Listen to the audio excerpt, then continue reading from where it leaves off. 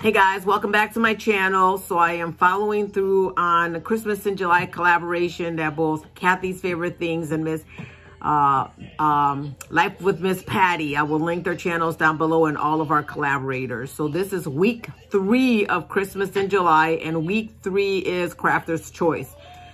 So you guys have seen from my previous 2 weeks that I've maintained this green and yellow. No, I'm sorry. Week 3 is, I think it was an alter an item week. Week 4 is Crafter's Choice.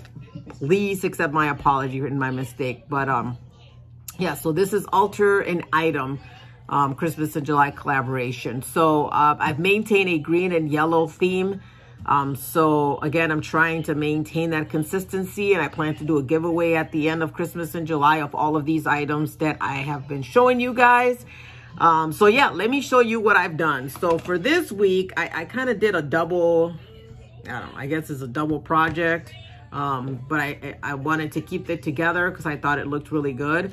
So the first thing that I did is I altered a set of coasters. So here's the first coaster. Here's my second coaster, and as you can see, this is also going in consistency with the pocket letters that I showed last week. And then we've got that green and yellow paper, the green and white paper with the yellow bling. So this is the third coaster, and here's the fourth coaster. So we've maintained the paper, the yellow, and then this is from the pocket letters. And then the second part of this project is I made a picture holder, and I was gonna put some pictures of my girls, but I took it down just because I wanted you guys to see it in its entirety. But this is what I came up with. I love it.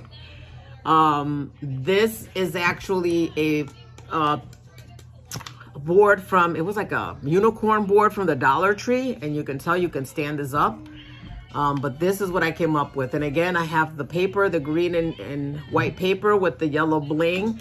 I put some little cute off-white flowers, and then I put these little doilies with one of the flowers that I put on the little pins.